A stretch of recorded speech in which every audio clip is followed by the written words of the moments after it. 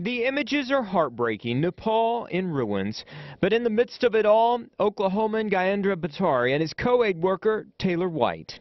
We met Gayendra last week when he was packing up to return to his native country, the Integris nurse fulfilling his mission to help those hurting. So serving as a nurse, I felt like, like this is the time, right time, so I can go back and do something for my country. In this photo, you can see Gayendra treating this patient and everyone gathered around.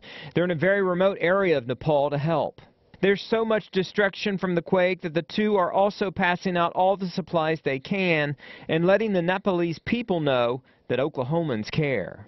Everybody in Oklahoma helped me to, go and serve, so I'm also representing Oklahoma from here. And we can tell you that the Kathmandu area is starting to see some recovery, but you can tell from the pictures there is a lot to do in those remote areas. Now, Gayendra does have a GoFundMe page to help him on his mission.